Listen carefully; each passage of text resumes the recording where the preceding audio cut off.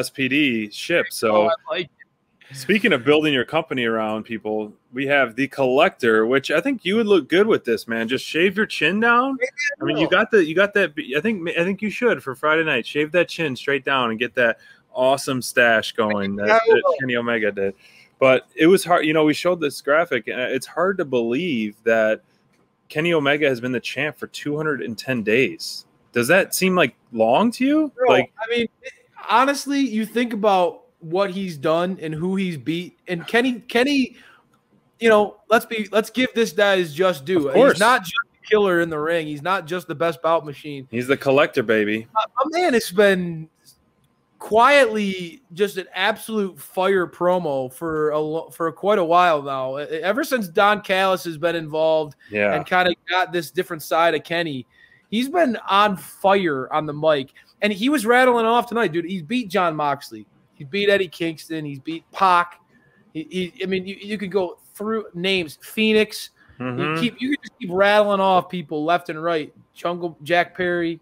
The guy has just put down everybody that there is in AEW for the most part, right? Right. And he came out and he was spitting fire tonight. But the one guy we all are waiting for, and I don't think that you don't have to be – you could be a very casual AEW fan, and the writing has been on the wall for a long time, man. Hangman Page against Kenny Omega for that world championship. That needs to happen. Coming.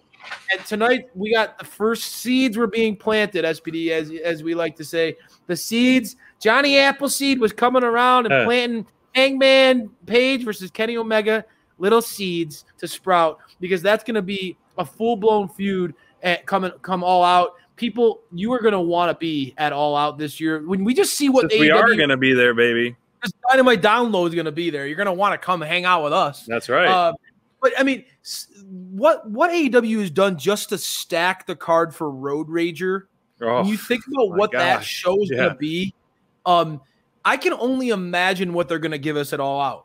And this is the match that's going to headline that show, bro. This is the match that's going to perfect build. It's going to be perfect.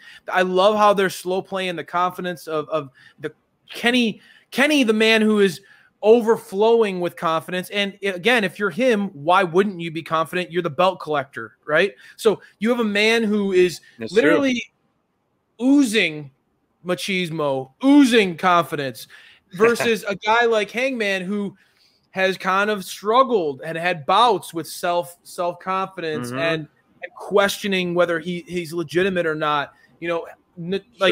Famously had his struggles with, when he lost to Jericho early on about the first title. So there's those those doubts that creep up. This whole thing, the way this story played out from when Kenny came out and then the Dark Order came, and I love that, man. I really loved when Evil Uno came out, and I was texting you guys, like, him in a suit and kind of this leader role, like him on the mic. This is where it all began. Evil Uno coming out and talking, like they're bringing it back to where it started, where it was like, do we like them? Do we hate them? Do we know who these are? Are they jokes? Are they going to do anything? Then obviously they took off with Brody Lee, which I love. They did showed a lot of Brody Lee in that segment at the end of the Dynamite. And now that Uno was the only one wearing a suit, and kind of taking that leader role, he's got that, hand behind the back, kind of that evil when he's talking. He's so good on the mic, and he's got that, nice voice. So for him to kind of essentially regain this leadership control, I really like that. And I think the crowd is definitely behind it. And it's going to work. And, John Silver has tweeted out, and others have tweeted out, we don't need another leader. We already had the best. John Silver said we already had the best with Brody Lee.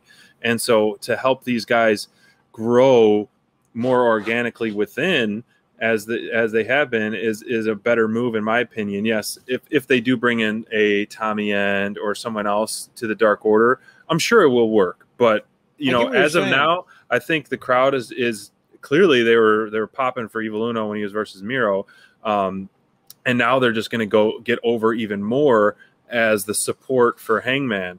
The celebration that they're going to give Hangman and things like that. It's going to be great, and it will be helpful down the line when Hangman does get gold to have that backup in Dark Order with the Elite when they come to tag them. Because you know that's going to happen. That what we're seeing now with the Inner Circle versus the Pinnacle, we're going to see a gang war go down at some point between the Dark Order and the Elite. I think that I agree with you, like with Hangman versus Kenny, and you're going to start to see those sides battling. I think that'd be great stuff, great compelling stuff.